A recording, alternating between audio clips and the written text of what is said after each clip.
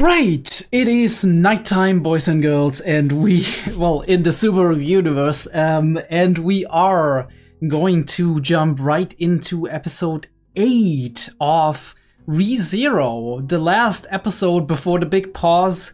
I'm really looking forward to what Subaru's speech has actually set in motion and what we're gonna see right now, because this is the beginning of the real counterattack. I named like episode 4 counterattack, but I think this is the beginning of the real counterattack after that speech we had, and now Subaru being like, we actually need to reconquer all of these towers. So let's get into it. Let's see who we're focusing on this time, if we're actually focusing on everybody, or if we just have specific playing fields that we're showing at first, and then we're going, like, after the pause, we're going into the other ones. We'll see about that. I, for one, can't wait to see this and can't wait to go into it afterwards and talk a little bit about it and see, like, maybe paint a little bit of a picture of what we can expect without any spoilers, of course. I do hope you're gonna be there for it, and let's get this party started. ReZero Season 3 Episode 8 starts in a 3, a 2, a 1, a bam.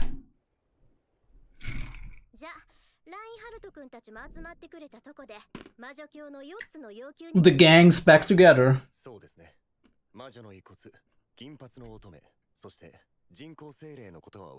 Mm-hmm. だが H の書は H の書か。そんなものが実在するんだろうか。すみません。H の書ですが。Ooh, Otto knows. それを持ち込んだのは僕です。Super's like, what the fuck? Super's like, you? お前が H の書を。詳しくは後で。H の書とは魔女教徒が所有する福音書の原書にあたる本だそうです。原書か。 They want the real thing.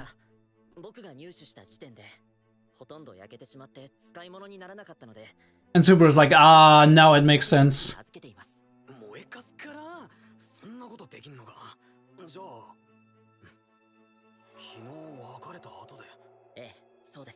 Otto has been cooking his own stuff.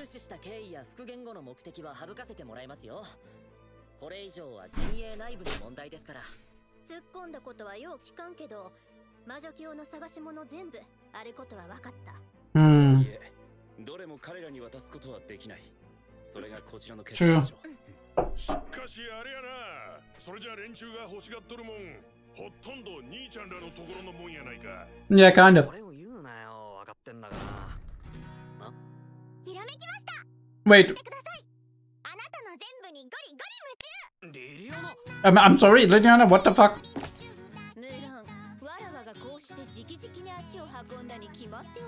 And the last one appears.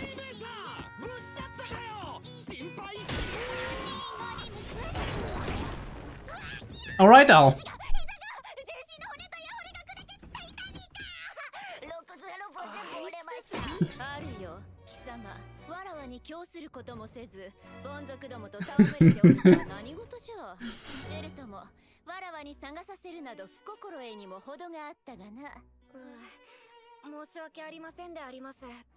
You poor boy.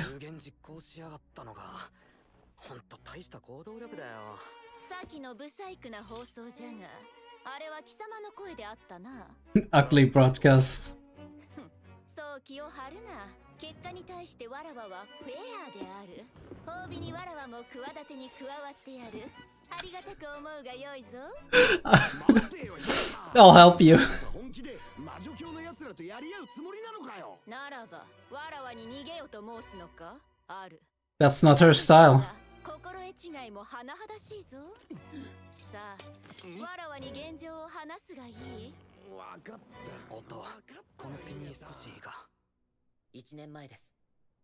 僕が聖域で H の書の燃え残りを回収したのは。ってことは、ロザールの方の本か。はい。僕が内容を確かめたかったのもそっちだったので。僕はメイザース辺境博を全く信用していません。聖域のこともありますが、それ以前にも Alright, so he's still scheming.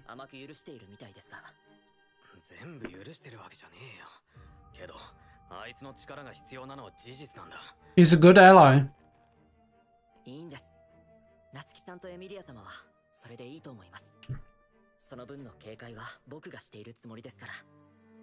その分の警戒って、内政官として接する機会が多かったこの1年。His responsibility, huh? 悪巧みや後ろめたい策謀の素振りは特に感じられませんでした。でも何か時間差で仕掛けていたとしたら、あの方が英知の書に従っていたなら本に企みが書かれている。この先の局面できっとそれが役立つ時が来る。Yeah, be prepared. 僕は陣営の誰かが傷つかない確証が欲しかった。Roswell still has a like, you're my only hope Subaru approach, so. すみませんでした。話は分かった。本のことも納得だ。ただ問題はその現物をどうすっかだな。回収は僕の責任です。制御塔の攻略が最優先だ。そっちに戦力は避けないんだぞ。この危険な都市で牽制まで連れて帰ってきた実績をお忘れですか？ I'll do it on my own. That's nice. By the way, I just wanted to say, what if Otto's worry and restoring the Tome of Wisdom is actually gonna lead to Roswell acquiring it again and then scheming again because of that? So, it's kind of a double-edged sword, isn't it? Hmm. No, that makes sense.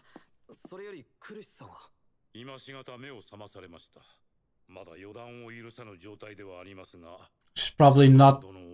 Ooh. Okay. She's probably not in a condition to fight. Holy shit, feelers. Is that like blood on your face? She probably spitting blood or something. It's terrible. Yeah, it looks pretty bad, doesn't it?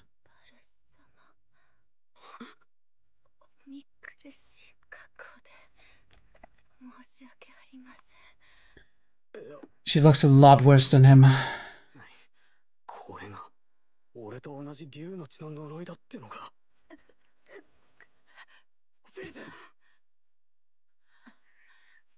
He can't do anything right now.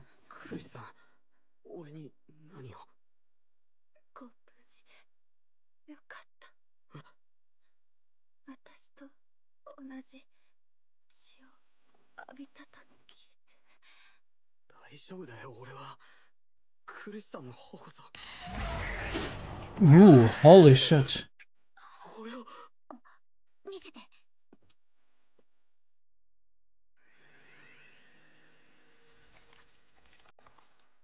It's not healing.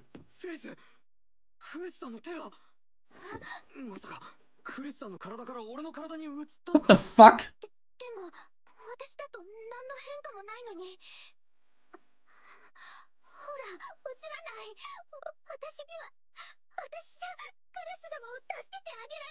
But he can.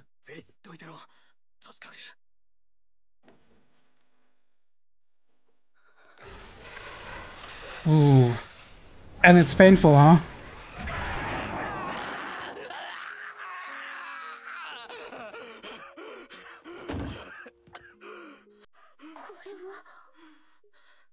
Because he was infected with it too, right? Probably.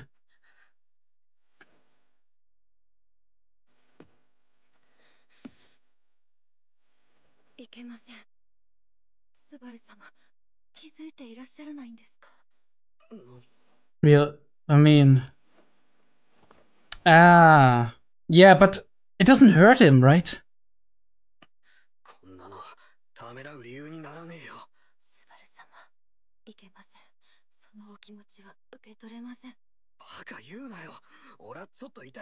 It's just temporary for him, for it's debilitating.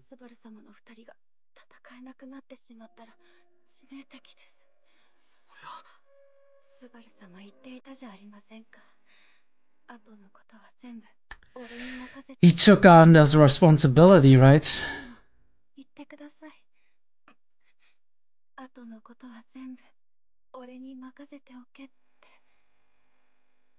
This is what it means.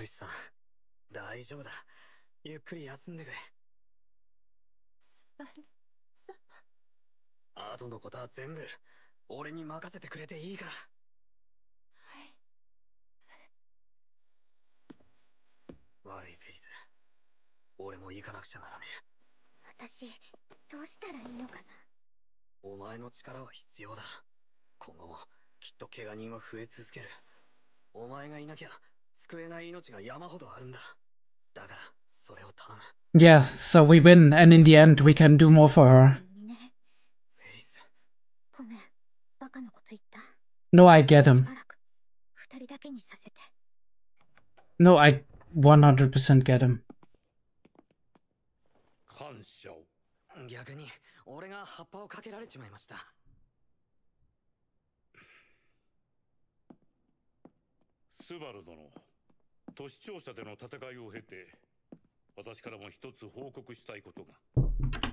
For that, actually, let's stop for a second.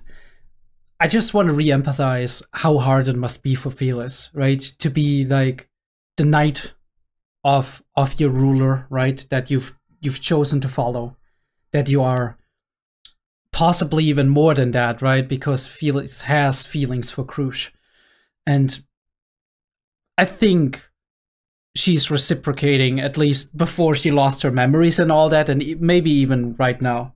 There's a lot of closeness between the two of them. And to have like the person you love the most in this world, and you can help everybody else, right? But you can't help that person specifically. It must be very painful. You feel like how useless you feel as a result of that, right? How much you blame yourself for not being powerful enough, right? For not being knowledgeable enough, for not being able to actually help them. It's like a doctor, for example, not being able to help their wife or girlfriend or whatever when she is in grave danger or has some like debilitating illness, not being able to help them because you are not specialized in that, right? And you don't know anybody who is, right? Because maybe the sickness is very rare or whatever, and you don't know a solution for it yet. You don't even know what it is, really. That's the insane thing, right? Like that feeling of not being able to do anything despite all of your knowledge, despite all of the skill that you have, despite all of the confidence you held in your own abilities. And then to realize that some things you can't fix, right? Possibly, at least, right? There's still the hope, and Subaru holds that hope, and Willem here definitely probably also holds that hope. But Felix is in a moment of hopelessness right now, and he's at the brink of like losing his morale, losing all of this stability that he has within himself. And this is why he needs to actually, and he takes that moment, right, to process that and talk to her. And maybe now that she's in a little bit less pain, right, that Subaru's taken it with the hand and whatnot, maybe now we can actually talk it out, and Felix can to a degree process it and understand. Helping all of the people out there now is making sure that down the line they can help Krush. Much like Subaru kind of was in a similar situation with Rem. Couldn't help Rem anymore, right? But understood that the only way for him to actually help Rem in the long term is going forward and finding some way to actually eventually reverse what happened to her.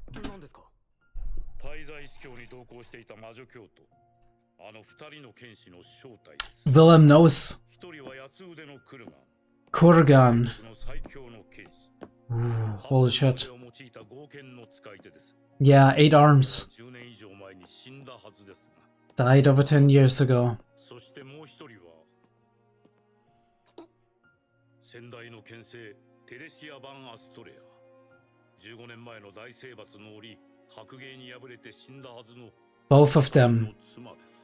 Both of them died, supposedly.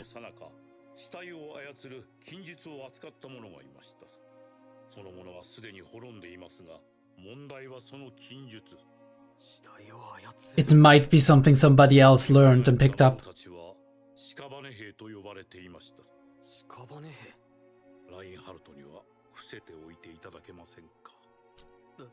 Yeah, this would be difficult for him. It's his mother. あいつに奥さんのことを話すなってことですか。スバル殿は牽制の加護は特別なものであることはご存知ですか。歴代の牽制はみんな持ってて。Oh, we explain more about divine protections. おおよそそれで間違いありません。ただ唯一牽制の加護が他の加護と明確に。Right, so it's distinct. それは受け継がれる加護ということです。A divine protection that is passed down in the family. 代々アストレア家に宿り、必ず時代の牽制を一族の中から選ぶ。It is almost a divine will, right? Appointing somebody. 一族で受け継がれる加護。それで奥さんが亡くなってラインハルトに。No. 白芸との戦いの最中だったのですよ。Before she died. 戦いの中で妻は加護を失い、ただ一人の女としてしんがりを務めざるを得なかった。妻から剣を奪ったのは他でもない私です。献身に愛された妻に剣を捨てさせ、あの妻の最後を招いた。ウィルヘルムさん。加護を継承したラインハルトをなじったのは事実です。祖母の死を悲しみ、重すぎる宿命を背負わされたばかりの幼い孫を私は許せなかった。後悔しています。妻の死に。Spoken in anger. 責任など何もないのだから。But he thinks he does, right? He feels he does. 屍兵がどこに現れるかわからないですよ。それこそ無用の心配というものですよ。妻がテレシアが私に会いに来ないはずなどありませんから。Maybe we need to bank on that fact. That is one thing that I wanted to kind of just highlight, which is very interesting. That I don't know which series I've heard it in. It might be Arcane. That there's a clear disconnect between what we logically know that is true and what we feel is true oftentimes, right? Like even if we can process something and we can understand that something is logically not our fault, that doesn't mean that we will feel that way, right? And I guess that inherently comes just from the way our emotions work, right? That sometimes we don't know all of the information, and if we don't know all of the information, it's always plausible, of course, that we could have done something.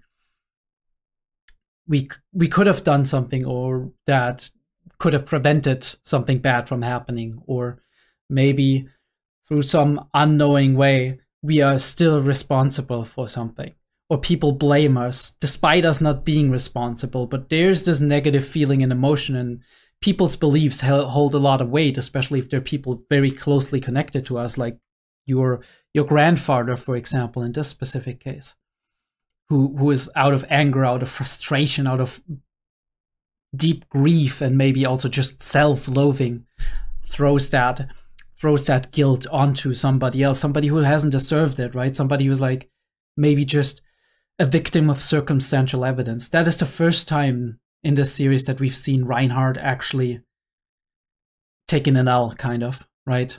Reinhardt being the victim of something.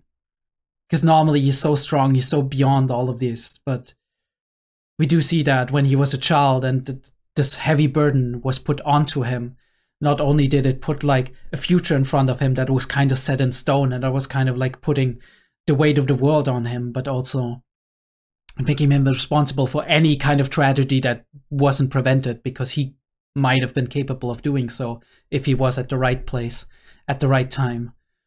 But even then, like, just that in the moment that he gained this responsibility and power and this huge pressure, right, that his grandmother, like as a result of that, his grandmother died, which is absolutely devastating, right? And survivor's guilt is a real thing, and this is a very good case of survivor's guilt, like a very exemplary case of survivor's guilt.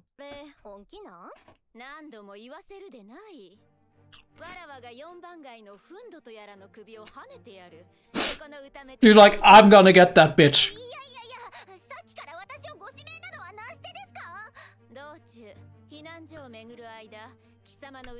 Yeah, she sees the potential in Liliana. Right, fool? こいつのバカさとそれがフンドの権能のカウンターになりそうなのはわかる。でも確信がね Your stupidity. 何か確かめる手段はあるか。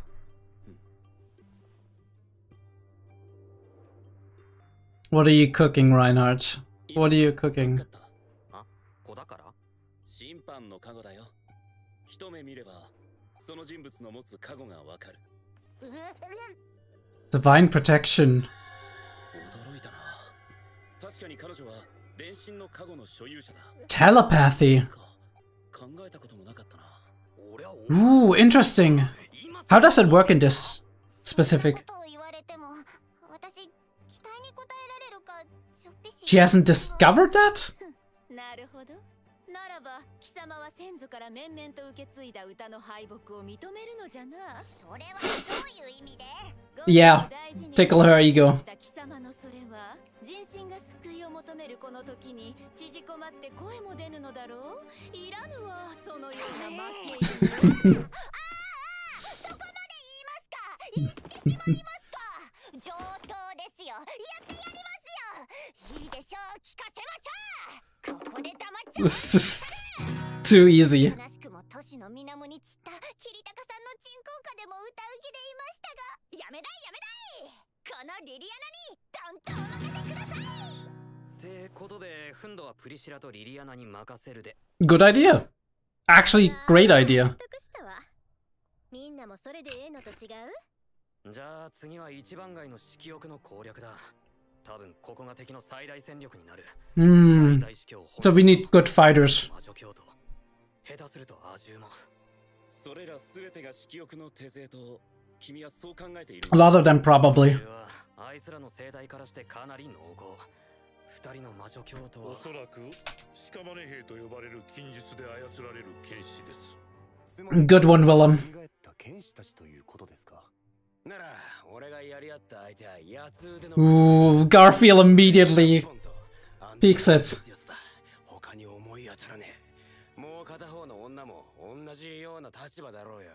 そして死者を恥ずかしめる屍兵の禁術は色欲の滞在司教の趣味思考にかなっている。 It kind of makes sense, right? Thematically. でだ、その色欲の攻略をビルヘルムさんとガーフィールに。 That is a big task. 大将、エミリア様を助けに行くんだろ。だったら俺が。お前がそう言ってくれんのは嬉しいし心強いよ。 But I need you there. お前でつけなきゃならねえ決着があるはずだ。 Mimi. Yeah. Regain your honor. 主のために私に討伐をお任せいただきたく。僕は反対です。ラインハルト。今のおじい様は冷静ではありません。その役目は僕が引き受けるべきです。 We need you somewhere else though, right? 祖父を誰だと思っている。ですが、おじい様。私は剣気と呼ばれた男だ。平成でないことなど戦場にある私には左半時だ。14年 It's like I can deal with it. 剣であっても妻の仇が撃てる程度には切れ味を残した。まだ鞘に収まるには早い。スバル殿、ラインハルトをあなたの戦場へお連れください。どの道この後話すつもりだった。 We need you against Regulus. 強欲と戦ってもらいたい。 Yeah. 無敵に最強をぶつけるっていかにも力技って感じになってる。 Strong and versus invincible. 大将とエミリア様の力になっちゃくれねえか。ならば誓ってほしい。君が僕に期待するように僕は君に期待する。 That is 必ずやり遂げようと。 powerful. 任せとけ。 I'll put my trust in you. 僕はスバルの剣になろう。頼ってばっかで本当に悪い。お前の足りない部分はどうにか補うから期待しててくれよ。どうした？なんでもないことなんだろうね、君には。ああ、期待させてもらう。 I wonder what that comment was about. 君が埋めようとしてくれることに。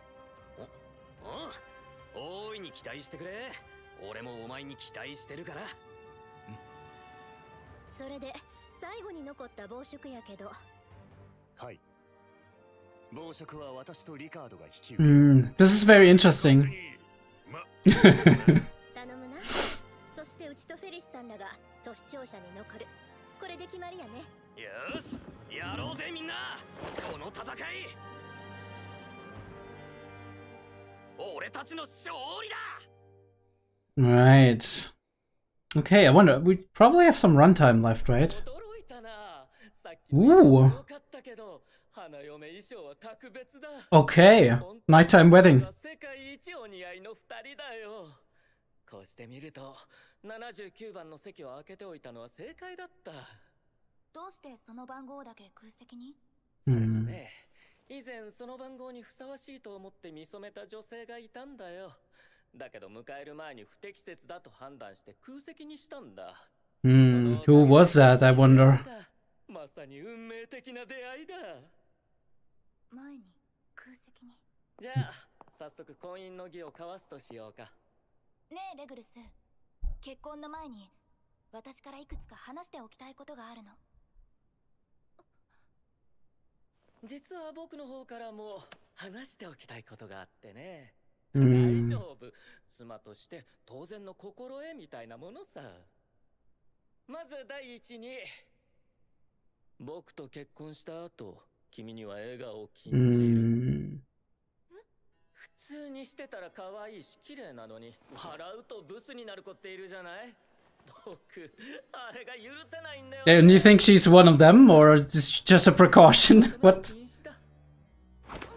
笑うな、泣くな、怒るな、喜ぶな。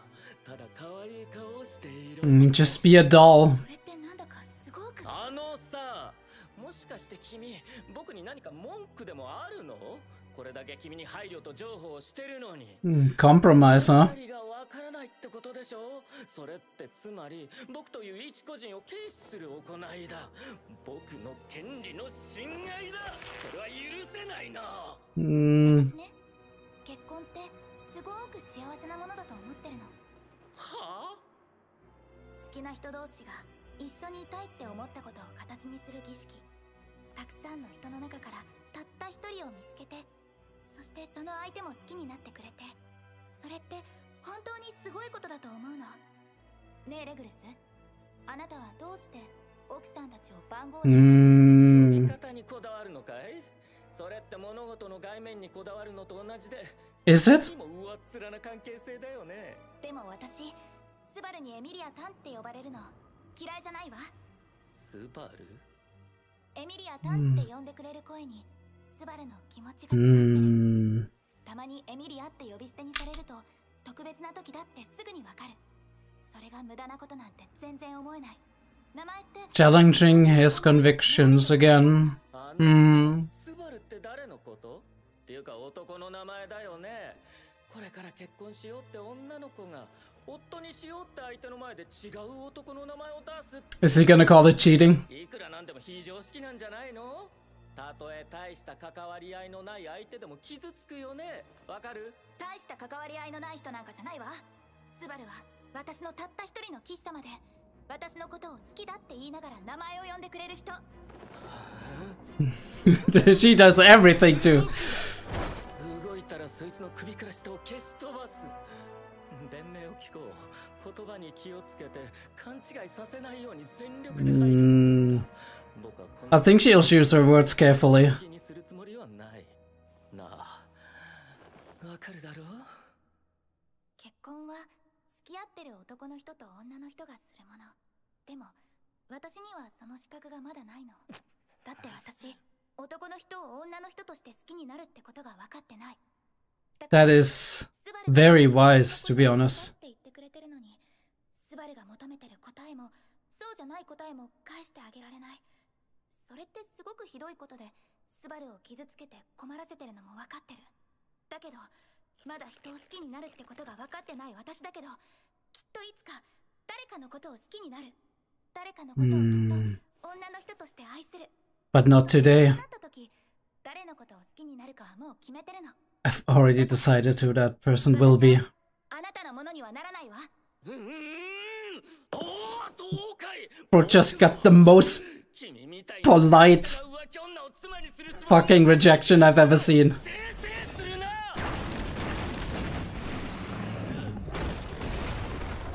Door in the face.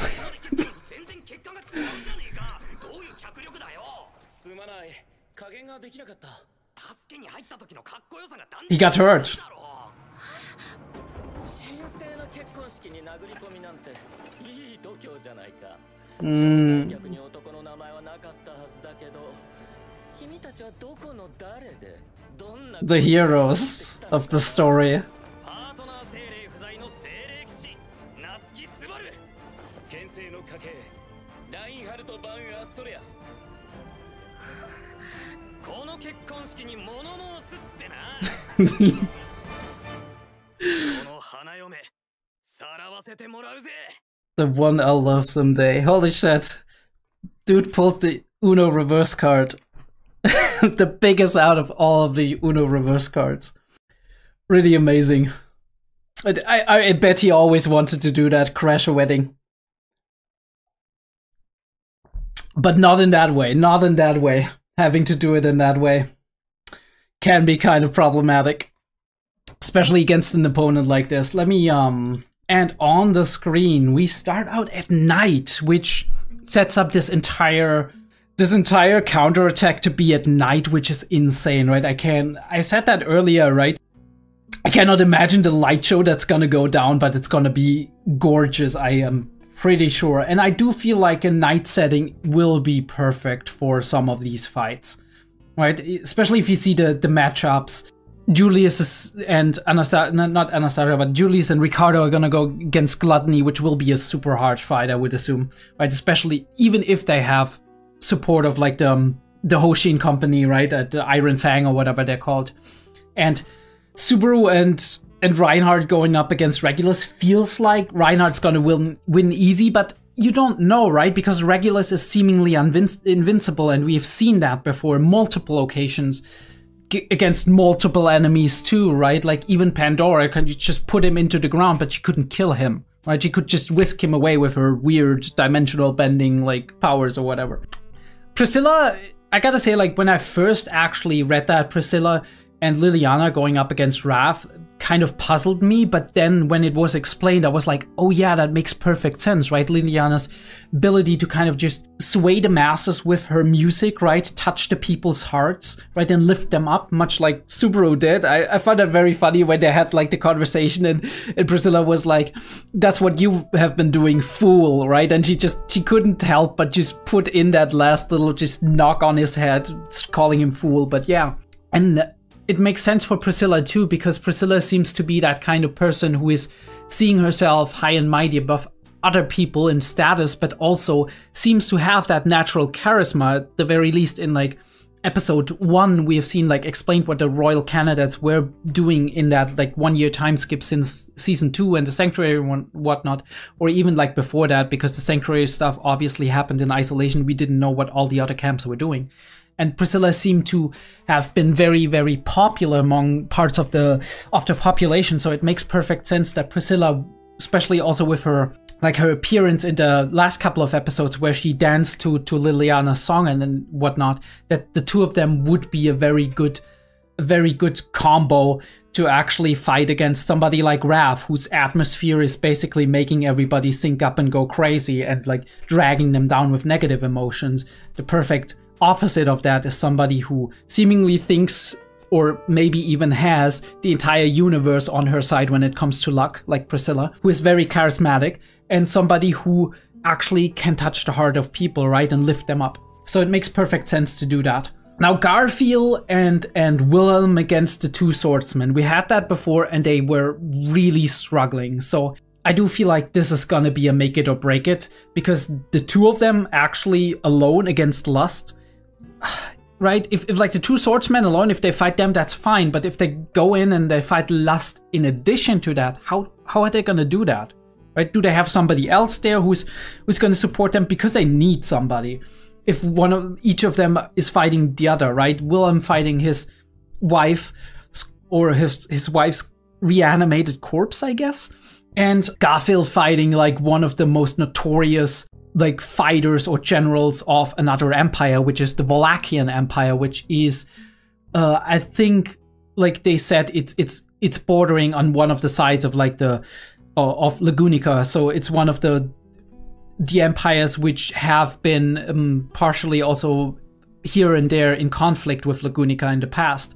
So it's very interesting to see like Garfield going up against somebody who's so high and mighty, right? 8 arms and whatnot, strong as fuck.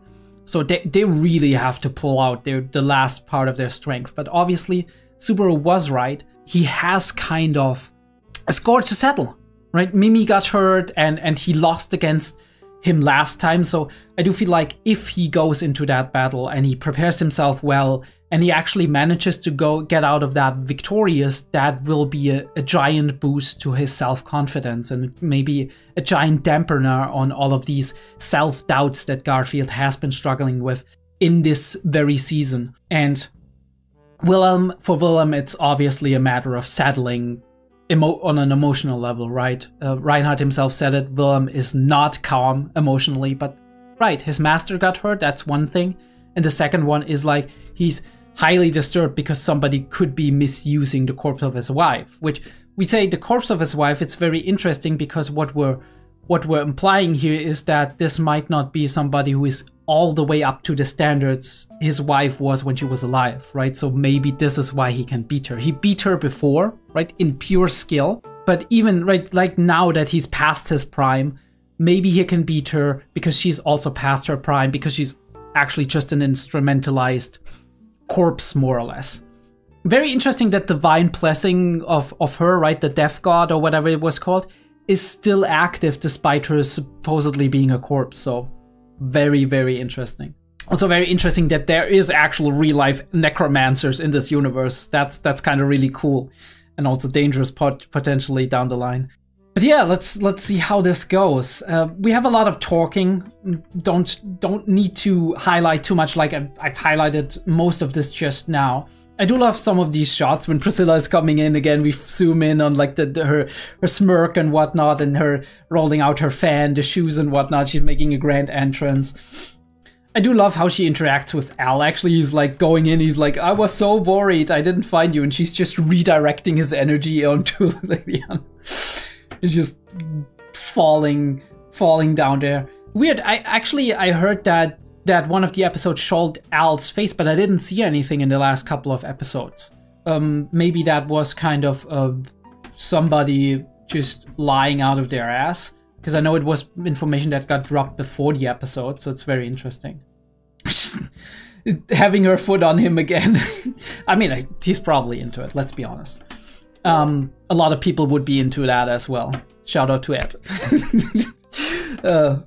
That ugly broadcast from earlier. I'm always fair when it comes to results. She's like, you were kind of effective, okay? It's very interesting how Alice being a good knight, right? He's being protective of her. She's like, we should get out of here. And then Priscilla is like, are you implying that I wouldn't stand and fight? Are you implying I would lose? It's all of these implications in there. I would lose. I would be a coward. I would this is not her style. If all the other candidates are staying, but she's not that selfish. You couldn't be more mistaken. Right? It's very interesting how she's like being offended by that. And we're using that time to talk about Roswell and his plans. I already talked about that in the episode. I think it's very cool that Otto is thinking ahead. He's like, this could be a problem down the line. Let me just get some more info on this. But like I said, it could easily just restore the book. And then we have the book again, and then Roswell gets his hands on it, and suddenly, right, he's gonna make trouble again down the line. We don't know that. But Otto is like, I can take care of myself. I'ma be fine. Don't you worry about it. Right? I can make this happen. And we meet Cruz-san. This is one of the big moments of this. Very cool how we have like the difference between like the dark, shadowy room of like her, right? You would be used to, right? If somebody's like hurt, right, or ill or whatever, you'd keep them in a dark room, and you'll make sure that they get a lot of rest and whatnot. But I don't know if rest is going to be enough for Cruz, and we do see that. I mean, I gotta say she's still looking pretty peak design. That's just how it is. But yeah, obviously this is a giant wound, basically a giant festering wound on her, and it's causing her a lot of pain and weakness. which doesn't seem to be the case in Subaru's case. I love how we're putting the shot with her like in the foreground, but she's out of focus, and we have Subaru and Felix looking onto her in focus. And in this frame, it's like Subaru is very, like, there's a lot of despair on his face, and we have just a glimmer of light on his face. The rest is all dark, and we see like he's drooping in terms of like how his posture is. Everything kind of just re-empathizes how he feels about the situation. Devastated, right? Shocked, all of these things. You do see that in his face, in his posture and everything. And for Felix, it's just like we said during the episode, it's going into the region of hopelessness, right? The drooping ears, like the sad, painful eyes. And what I really notice in this shot is that Felix is very small in this frame, right? She seems very small and insignificant in this frame. This is how sorry, all the time, all the fucking time. He is very small and insignificant seeming in this very frame. So this is how he feels, powerless, right? Completely at the mercy of what's happening here and unable to help the person he wants to help the most. This looks painful. Like, look at all the blood and whatnot. The wounds are not healing, and she's like, but he's trying to touch the hand, which, like, insane angle, by the way. And he touches it, and the sparks are flying basically in his head, and he's like feeling the pain, and suddenly something transferred onto his hand. But he's not feeling the pain permanently. He's just feeling it for a short second or like a couple of seconds, and then it's gone. The hand is still ruined, and maybe it hurts like it aches or something, but it doesn't hurt the way it hurts for Krush, which is insane. And he obviously immediately he's going for the face, and he's like, I can't do anything to help her. Like, scoot over. I'll double check this. I'll see if it works. And it's like the dragon's blood is transferring to his body and going into his bloodstream. Interesting how he's getting purple while that's happening, right? Like the red and the atmosphere, like the atmosphere of red, it's screaming pain. But I do wonder what the purple is meaning, because we use the purple a lot for Subaru's like agony and anguish in previous seasons as well. He takes in as much as he can, and she's kind of like, her face is mostly fine again, but obviously a lot of her body is still affected. But she's like, no, you can't do that. And we talk back and forth. He's like, a little bit of pain is nothing for me. But she's like, I don't want you to take it in so much that it's debilitating you, right? That it's preventing you from actually doing something in the hours and days to come, because we need you. Losing both of us is not gonna be in any way significant, and we need you. If we're both unable to fight, the outcome might be fatal. You said it yourself. You took on these responsibilities, and this is when we realize, right? I mean, Subaru kind of knew that from the start, but this kind of re-empathizes this. When you take on the responsibilities of more than just you, and you promise people, I'm gonna fix this, right? Take the weight of the world on your shoulders. It's not just the challenge that's ahead, right? It's not just the difficulties that lie ahead in order to achieve that. It's also that you have to be a lot more mindful and responsible for what you're doing and how you're putting yourself in harm's way, because if you yourself are gonna get damaged or die or are unable to do anything as a result of your actions, it will be your fault that you can't fulfill your promises to the people that you made the promises to. And I think what's kind of a little bit reminiscent of that, I would say, is being a parent, right? When you become a parent and your children are reliant on you, right? You're their caretaker, their primary person of emotional and mental support. You are the person who lifts them up and helps them fulfill their potential, the person who is there to protect them, the person who is there to provide for them.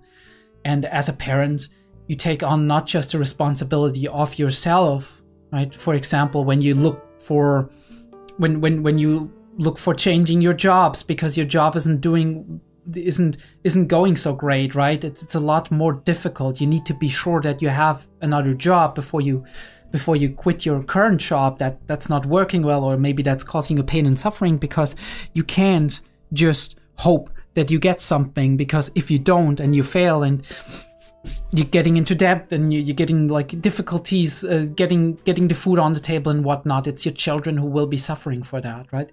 If you start traveling around, you can't just start traveling around the country willy-nilly without taking precautions and being like, okay, let me look how we can arrange that for my children to still go to school and learn things and have their friends and whatnot and grow up in a normal environment that is healthy for them and is good for them and that isn't damaging them. You can't just travel around the world all the time and just not look for that beforehand. You have to take a lot of precaution to actually make sure that all of that is accounted for, and you make sure that your children are right with that and that everything works out fine before you can ever think about something like that, right? There's a lot more focus on security and making sure that your children are safe in any event, rather than like you just having to be responsible for yourself and then being like, okay, if something bad happens and something bad happens, that's just it, right? It's way easier to be like, okay, if I get into an accident, if I run out of money, times might be a little bit tough, but it's gonna be fine, right? I'll handle it. But if there's like 2 children, 3 children behind you that rely on you completely, that can't do that themselves, right? Be responsible for them at that age, then you can't do that, right? You can't just be like, oh, whatever. And I think that is the same here, right? On a grander scale, you are responsible for all of these civilians, these innocent people, children, women, old people, right? But also even the able-bodied men and women who are at an age where they can still fight and where they can still provide for themselves. But we are in a crisis situation, and your actions will be determining if we get out of the situation with minimal damages or not, with minimal casualties or not, right? With people being in despair and absolutely traumatized and devastated, or people actually coming out of this and maybe being a little bit traumatized, but understand, like processing it properly and realizing that, yeah, we got through this together, right? Because we relied on this person and we were there for each other. But if that person suddenly is taken out, you take all of that hope you've just given them and just put them even deeper into despair. And this is what you can't do. There's a smile between the two of them. You can leave everything to me. You're right? Subaru's taking advice. He's like, you're correct. And he's turning his back on her. I love how like the half shadow, half light. And even like a little bit more shadow on his face, like the diagonal. It's not like the clear one that we always see. It's like, it's a different kind of lighting. It's like taking his check and then it's like, we still need your help as well. We need you, Felix, right? So you can help your loved one later. Because if we lose all of this, if like everything falls apart, then you won't be able to help Crusader. And these are the hard decisions you gotta make. Beautiful, gorgeous shot, by the way. The hard decisions you gotta make, yeah? The resolutions you gotta come to, the resolve you have to gather to be like, yeah, I understand. Understand that this is painful right now and I feel helpless and hopeless and whatnot. But I need to gather all of my strength, all of my resolve, all of my like self-confidence, scrape it all up, stand upright, stiffen up that upper lip as Eminem likes to say. I'm sorry, I don't know why I'm quoting Eminem. I like that part of the song. Mockingbird, by the way, that's the song. And just go get through this, right? Help people in order to be able to help yourself and your loved ones later on, because this is not something you can solve right here, right now. It is something you can only solve when we're actually getting through this in one piece, all of us. Wilhelm and Subaru strategizing. The glint in Wilhelm's eye is not one of insecurity, it is one of determination, and I do love that because it shows that Wilhelm, despite all of like the stuff that's shaking up his feelings, we realized that a couple of episodes ago, here and there, right, where he's grabbing his shoulder and he's kind of getting like jittery and whatnot, but here he is, he's gathering his resolve as well. He's like, don't worry, I need to share this with you. I've made my peace with it, and I've come to the resolution I want to come to, and this is what I'm gonna do. And now we sit on the table, right? Great shot, by the way. The way it's like the fan splits the frame. Cool. And we start planning, we start mapping this out, right? Where's the districts? Who is taking care of what? Love how we're doing a lot of these things. the divine protection of judgment, and he's looking upon her, and it's telepathy. I do wonder why Liliana has telepathy, but I guess like it's not straight up telepathy as in I can talk to people through their minds, but more like telepathy in the way that I can transfer my energy, right? My feelings, my like what I want to convey to people very well, which could be an inherited divine protection for all we know, because we know now that some divine protections can be inherited, like the one of the Sword Saint. So maybe this is also because like all of her family was bards, her mother, her grandmother. So it's very well possible that she herself kind of inherited that telepathy divine protection, and that is why beyond her skill and her amazing lyrical talent, she can also just transfer her energy onto people and make them believe. He's like, okay, wait, I did skip over that. You said he just received, like he's just receiving divine protections as he goes. He's like, oh, I have a new divine protection, I guess. Make it make sense, okay? Make it make sense, Reinhardt. What the fuck, dude? Bro, like somebody nerf Reinhardt, please. Somebody nerf Reinhardt. Words you would never hear in Overwatch, by the way.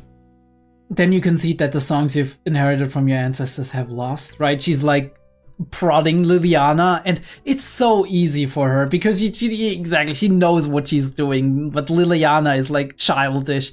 I don't even know how old she is. She's probably a teenager, so makes perfect sense, right? She's childish and whatnot, and she's like just poking her ego. She's like, you're saying that all of that is like, it was for nothing? It's useless? It will lose, right? You're not capable, right? And she's like, you're gonna go there? Okay, I'll show you. But yeah, sometimes this is all we need, right? Like a little bit of a like prodding and poking our ego and being like, well, I thought you would do, but I guess you're not good enough. And then people are like, you know what? Fuck you. And I love it. 8 arms, and we're talking it out. I'm gonna skip over this a little bit. I do love these interactions between Reinhardt and Subaru. What was that about? Okay, let me see. Sorry to... Okay, we go with that and we're like, I will act as Subaru's assistant. Sorry to just keep asking favors of you. I'll do whatever I can to cover for anything you're lacking. He's lacking very little though, but anyway. He's like, oh, wait, what was that? What's up? He's smiling. I suppose it's a trivial matter to you. I do wonder why he smiled like that and was thinking that, right? Was saying that. Maybe he means like, it is so inspiring to have somebody who has so many apparent flaws, which Subaru admits himself, right? A character who's very flawed, but very good at heart, of course, and has their strength and whatnot. Just be so incredibly positive about it, right? To understand, yes, I am flawed, I can't help you much, but I'll be ready to try whatever I can to cover for everything you're lacking in. Like, I don't know, like, if, first of all, there would be a lot of people who are like Subaru and saying, yeah, I'm kind of like, I can't help much, but yeah, I'm gonna try, right? I'm gonna try to constantly reach beyond my means. But also I do wonder how many people would actually say that in Reinhardt's face, be like, I'm gonna cover where you're lacking, right? In that way, because people put Reinhardt on this pedestal, right? He's up there for everybody, and he's seemingly perfect for almost everybody. I have faith that you will fill in the areas where I fall short. And he's just reciprocating. Feel free to get your hopes up, and he has that glimmer in his eye, this tenacity. Because I'm placing all hopes in you. And this is what we do. This is what we do, okay? We hold together, right? I'm placing my hopes in you and your strengths. You're placing your hope in me and my strengths. Don't disappoint me, I won't disappoint you. I trust you. I know you can do it, right? All of these things. They seem trivial in like how we say them, right? How we put them out, how we just push responsibilities onto others, but not in an unfair way, but more in a way of, I know you can do this, right? I think you're reliable. I trust you as a person because we do have that personal connection and I know what you're capable of. And we have that unwavering trust and bond between us. reconfirming that over and over, because this is like all kinds of stories across time, right? And a lot of them focus on this mutual respect and trust, mutual understanding, right? Helping each other, filling out each other's weaknesses, right? Unwavering trust that the other is gonna find a way. And we have that between Subaru and Emilia, we have that between Subaru and Reinhardt here, Subaru and Julius in the past, Subaru and Krush earlier, right? This is what makes us us, right? These bonds, these people who we know on a deep level, who we can rely on, who we can connect to. And even if we don't know every aspect of them, we know enough of them, we have spent enough time with them, we've connected enough with them on an emotional level, that we do have that assurance, we do have that security in our beliefs that they will come through for us. And that is something that has been in stories ever since stories were first created, right? Written down or captured in like a visual media like this one. It's always been there. These are kind of the tales that we all look up to, isn't it? Right? Tales of heroism, tales of people going beyond their own means, right? People reaching for the sky, not in an arrogant or dismissive way, but in a way of hope and self-confidence and trust in the bonds they forged, right? Brothers in battle, sisters in battle, right? This is why they touch us so much, because there's like an inherent human quality to them, an inherent human quality to the connections we make, right? To the trust we place in other people. And it's really great to see that. It doesn't get old. It doesn't. It really does not get old. And this is why I loved like the last speech in episode 7, right? Why it touched me on such an amazing level, because this is what I love, right? You empathize with people, you understand them, and then you lift them up and you remind them that they are not alone in this world. Because it's, my God, it's so easy to get into your own head. It's so easy to think that you are alone in this world, that nobody really cares for you. Be that because suddenly you're not getting any responses from people anymore, or people that push you away out of their lives because of some stupid squabble or something you said or something you don't even know what happened, right? Or right, but oftentimes it's just that non-communication that's the problem, right? We don't talk it out, we don't process it, and then that little cut we have becomes a festering wound. It swells and it hurts and it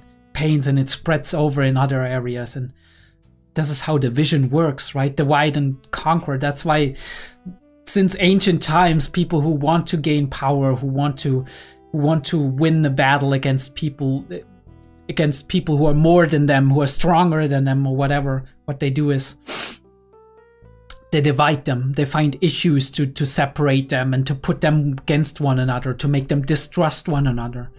Because that, like, what is the medicine? What is the recipe? What is the antidote for that? It is unwavering trust, unshakable bonds. It's like the bonds we make through these experiences, right? Hard times, going through hard times together, relying on one another, helping one another, understanding that even if somebody fails in something, that they have that unshaking, unwavering conviction that they're not useless, but that they tried their best and they'll try even harder next time, and they'll be able to overcome this with the necessary help, with joining hands together and all of that. And isn't that what even the OP and the ED are of this season of ReZero are singing about? Isn't that what the main theme is throughout the OP?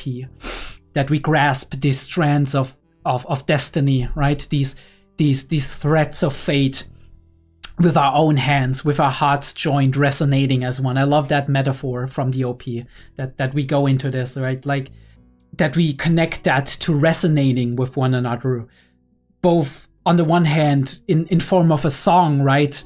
Like, who doesn't like an amazing song that has these resonating symphonies, right? These voices all joined as one, right? The harmonies. And this is what we're talking about, but also in a way you could see each and every one of us as individuals, right? As humans.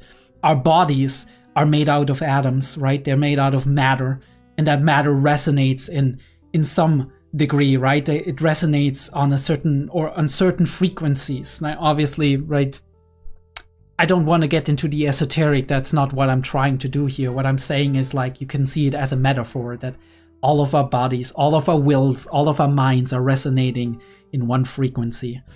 And we are going, right? And as such, right, we're not disturbing one another, right? We're not breaking each other apart, because if you have different frequencies, right, they change one another, right? And that happens if you are in a relationship with people. You change one another.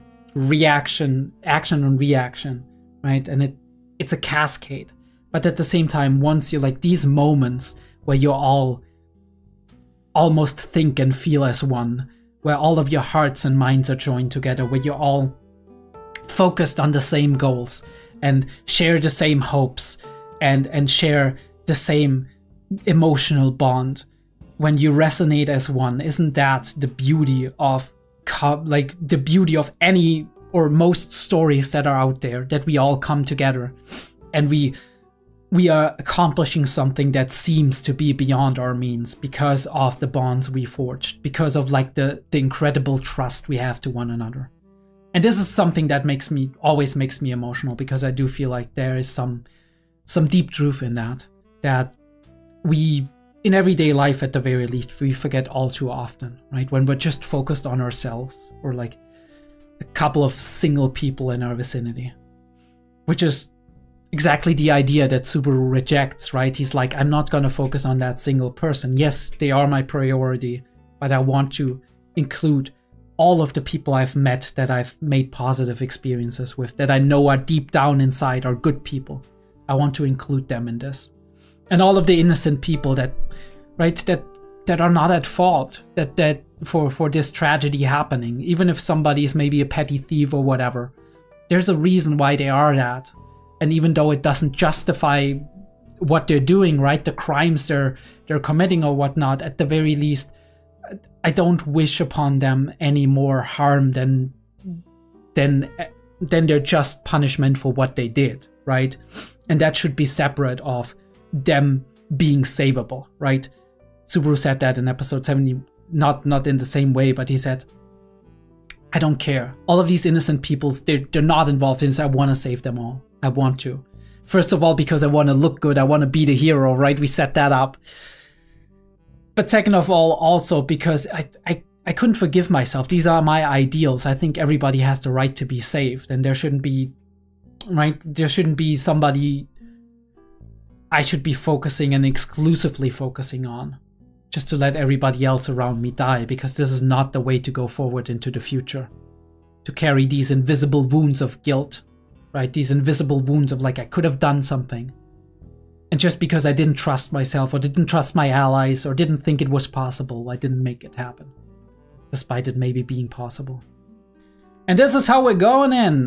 The wedding, yeah, let's talk about it for a short while. We have great angles. Obviously, amazing outfit. Chosen for the right occasion, right? And I think like it's very significant that she's standing to the right of her, right? Because we had her as the main interaction character and the representative for all the other wives, who is like, right, the one who maybe got moved by Emilia the most, exposed to Emilia the most so far. Emilia hasn't talked much to the other ones, even though she probably interacted with them in 1 or 2 sentences here and there.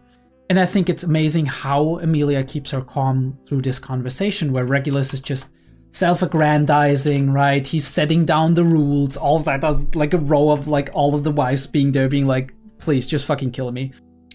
Most of them probably, not all of them, but right, some of them might have just given up and they're just dolls at this point. But the one to the right of Emilia is definitely somebody who like at least has that little spark of defiance in her, and that defiance for her before she met Emilia was obviously in the sense of I'm just gonna get myself killed, and in the last moments I'm gonna look and smile and be defiant and not listen to him, and that's gonna be my victory. But now there's hope for more.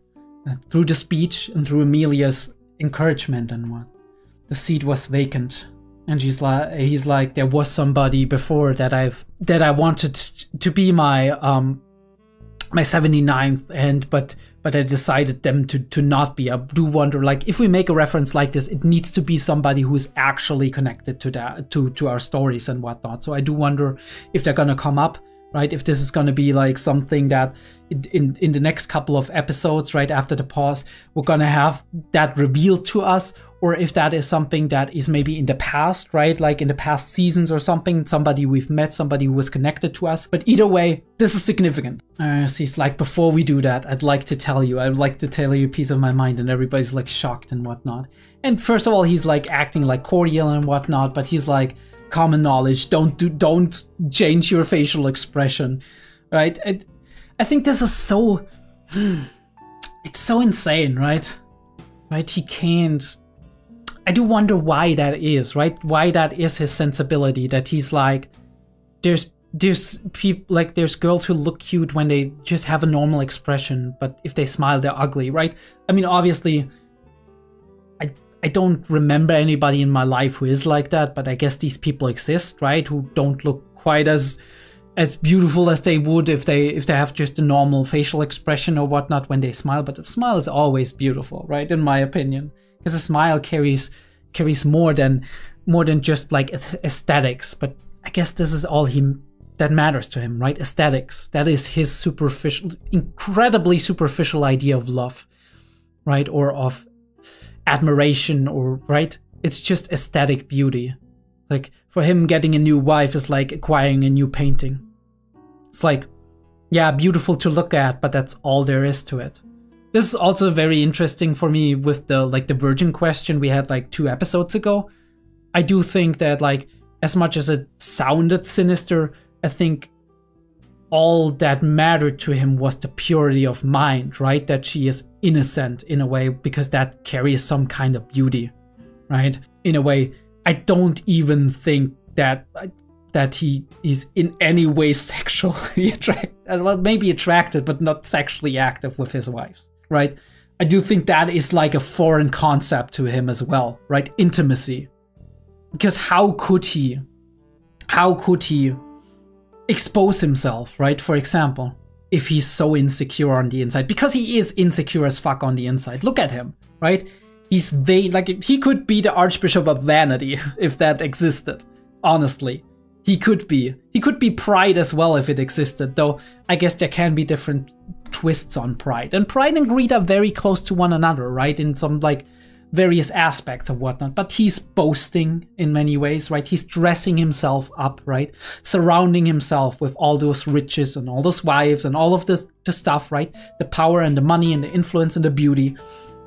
Because that, in a way, I guess, is making himself feel more valuable, right? And that is, I guess, his specific niche of what greed is. Increasing your value over time, right? All of the pretty clothes, all of the pretty wives, all of the stuff, all of this is value for me, because as it is connected to me and it serves me and it belongs to me, it means that it is an extension of myself, and as a result of that, everything that beautiful that I add onto me is something that I can boast about, right? Because it's part of myself. But if anything that I boast about, that's part of that I made part of myself, like my wife's, for example, is not beautiful. Like when they smile, for example, and their face doesn't look as cute if they smile, that is an immediate drop in value for my own personal value, right? For my own personal beauty. You see how petty he really is, right? How incredibly, like, how much of a child is really in that mind, because he's not only just completely missing the point of what love is about, missing the point of what even attraction is about, missing the point of many life's concepts, but also he, like, even the tiniest scratch in his invincible armor is an affront to his entire life, because he fears that out of that scratch, suddenly there's going to be a crack that cracks his entire core, so to speak. Which, yeah, I mean, this is the core. This is the core of who he is. My compassion is lost on you. Do you perchance have some sort of problem with me? Is like, you want to fight me? Despite her just being like, look, right, we need to clear something. Like, why? What are you doing? Right? She's just being common sense here. And she's very calm. He's like almost losing his temper. The only reason why he's not losing his temper, in my opinion, yet, he's obviously gonna do that in just a second, but yet, is that she's so calm about it. And that she's not like pushing back with passion, but she's pushing back with like clear rationale. After I've shown you so much consideration and compromise, right? I've been so nice to you, right? You should be thankful for me giving you this, right? Rules for thee, but not for me, right? When somebody else would be talking like that to him, he'd be like, you're violating my rights. Who are you to talk down on me like this, to say you're being so compassionate and compromising with me? All you're doing is just being selfish, right? This is what he would be throwing at himself if he was looking at himself in the mirror and like arguing with himself, basically. You're actively belittling me. That's a violation, right? What did he say? Probably my rights. Yeah, violation. I think marriage is supposed to be a very happy thing, and she just keeps talking. She keeps talking. She's getting across her ideals, right? The way she thinks about these things. When they love you in your turn, I think that's a truly amazing thing, and I do think so as well, right? That's a beautiful thing. Why do you address your wives by numbers, right? And he's like, are you criticizing me, the way I do things, right? Blah, blah, blah. It's very interesting how he twists all of that in his head. You're fixating on what people are called. That's the same as being fixated only on appearances. Aren't you the one only fixated on appearances? Aren't you? Right? Like, there's this cognitive dissonance, but this is a human ability, right? This is a human like characteristic to be cognitively dissonant as fuck, right? You can't be that. There's a lot of people who have that extreme cognitive dissonance within them. They like don't realize how much they really are contradicting themselves. But it's different when it comes to other things, right? Other situations, other people. The most shallow form of relationship there is, right? Focusing on but respecting people, right? But not in the way you think respect is given or taken. All right, and she's bringing up Subaru, and he's like, who is this guy? Who are you talking about? You're mine. She's like, well, you're not listening to me. Names carry all sorts of feelings within them, right? They carry meanings, they carry a symbolic thing, right? Speech carries meaning, the way you express yourself. And Regulus should know it, but he doesn't, because he is who he is. A man's name, right? He's not someone I don't know well. Subaru is my one and only knight, and the one who tells me he loves me. And obviously that brings him like to the brink. They're all cowering back there. I love this shot, right? How he extends the hand back, and it's all the way in the like on the right side of the screen. It's very big, right in the camera, basically. He's taking in space. He's making himself big in this moment. He's like threatening, and he's not even threatening just Emilia, right? He's threatening the girl behind her, who he knows Emilia kind of like saved the last time, which means like she cares about her dying or living. And he's imposing that. It's basically blackmail at this point. But for him, it's not, right? In his twisted mind, he twists it in a way that he is the one in the right, right? And it was only his right to do so, and it was only natural that that would follow, right? Because obviously, if you slight him like that, why would you not expect for him to lose his temper? But she keeps talking. She doesn't keep talking, like she's not pushing back. She keeps talking in the same way she's talking the whole time, right? She's making her point. I don't understand what it means. Yeah.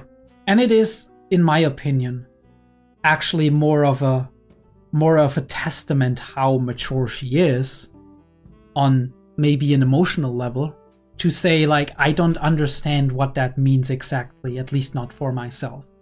There's many people out there, many adults, who are, I don't know, in their 30s, in their 40s, in their 50s, who don't understand what it means to love somebody. truly love somebody, right? And on like a very emotional level and everything. There's many people who wouldn't understand that, but wouldn't realize that themselves. That she is making decision for herself right here, right? Or even earlier, she made that decision in the past. But she's like, I can't give Subaru any answers, right? Not a positive one and not a negative one. Because I do not understand the entirety of what it means, and I want to understand that before I do that. Even though he says he loves me, I can't give him the response, yeah. It's making him suffer, right? Obviously, right? You're in suffering, you're in pain, but not, this is not a strong pain such as like being rejected, right? It is more of a, I would say, kind of a pain of existence, right? Going through that pain. The pain of being human day to day, right? And understanding what that means to a degree. I don't know, what Weltschmerz is the German word for it, right? In a way, right? It's comparable to that, right? Because you don't know what the answer is going to be. You do have that dread and anticipation and whatnot. Still, what tides Subaru over is that loving relationship that he has with her. That is still very, very intimate and very, very close, and that kind of fuels him because it gives him the idea that the answer is eventually going to be a positive one. And even if it's not, maybe that they can talk it out and process it and get through it together, right, in a way. But I don't think he considers the answer to ever be a negative one. Because he has that at this point in time. Earlier not, right? He was desperately clinging on to that in season 1, but at this point he does have that confidence to a degree. I know I'll fall in love with someone someday. And I've already decided who that someone will be when the time comes. Which is very interesting. That she's like, I don't know what it means yet. But I've already decided who it will be. And I guess in the realm of possibilities also that that decision will change. But at this point in time, she's steadfast in saying, if I'll ever, or I will eventually, that's what she's saying, I will eventually grasp all of it with its significance on an emotional level, on a sexual level as well, on an intellectual level, right? A level of like responsibility and logic and all of that. I will understand all of that one day. And I already know who I'm gonna turn to when I have decided for myself that I've understood it in its entirety. Which, like I said, is very wise in a way, in my opinion. Very mature. Probably in many ways more mature than season 1 Subaru, for example, was. And I mean, like I said, probably the most polite rejection anybody has ever had on screen. A selfish adulteress. Okay. Okay, my dude. And he was going for the kill, right? And this is when they kicked the door in, and Rainer just kicked it. Oh. I mean, great tension breaker, and also fucking hilarious. Dude, we both kicked at the same time, but the results were totally different. Busting into save the day moment is gonna look way cooler than mine now. Subaru's like, yeah, look at that! I wanted to look cool, and you were the one. Look at that face. That isn't love, I don't know. And obviously, the gauntlet has been thrown down now. Yeah, indeed, there were no men at all invited to the wedding. That kind of proves to me how insecure you are, Regulus. That you haven't invited any like male attendants or whatnot, that all of your attendants are basically your wives. I'm the spirit knight whose spirit partner is missing, right? Subaru this usual like quirky way. And then successor of the Master Swordsman title, Reinhard van Estria. I object to this union, as they say. And like I said, he wanted to say that for a long time, but he didn't expect to say it in that way, right? The one I'll love someday. Alright. I mean, honestly, you could have made a worse choice. You could have made a worse choice, for sure. This character keeps growing and it's amazing, right? No matter what you thought about him in the beginning of season 1, right? No matter how quirky and stupid he can be sometimes, he always seems to rise to the occasion, and that is what I love about him, right? That is what I love about the story, because we have a couple of characters who are in the focus here and who do rise to the occasion. It's not just Subaru, right? Emilia, her amazing speech there, right? Her conviction, her calmness in addressing this, right? And her reassuredness, her trust in Subaru and whoever else he's gonna take with him to come and actually come to a rescue and whatnot, right? Be there when it matters.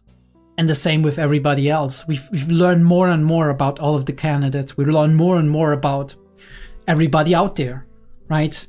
And the more we learn, the more we find out that all of these people have a lot to develop. They have a lot to understand and realize, but they keep growing. They keep growing. They keep evolving. They keep facing these challenges, and if they stick together and trust one another, even through tragedy, and even though you can't prevent bad things from happening, you can be sure that they will get through it. The amazing thing about this, Subaru hasn't died a lot in this season. Has he? A lot of people like I've talked to who are like on the fence with ReZero, right? Who are like, okay, I'm kind of enjoying ReZero, yes, but it's like not like a lot of the things I hear, like obviously there's a lot of criticism about ReZero that is valid in many ways. But one thing I hear a lot is the whole dying over and over again thing is starting to become boring, right? And washed out, and it isn't as impactful anymore. Agreed. 100% agreed. But see what we're doing here? Like, see what we're doing here?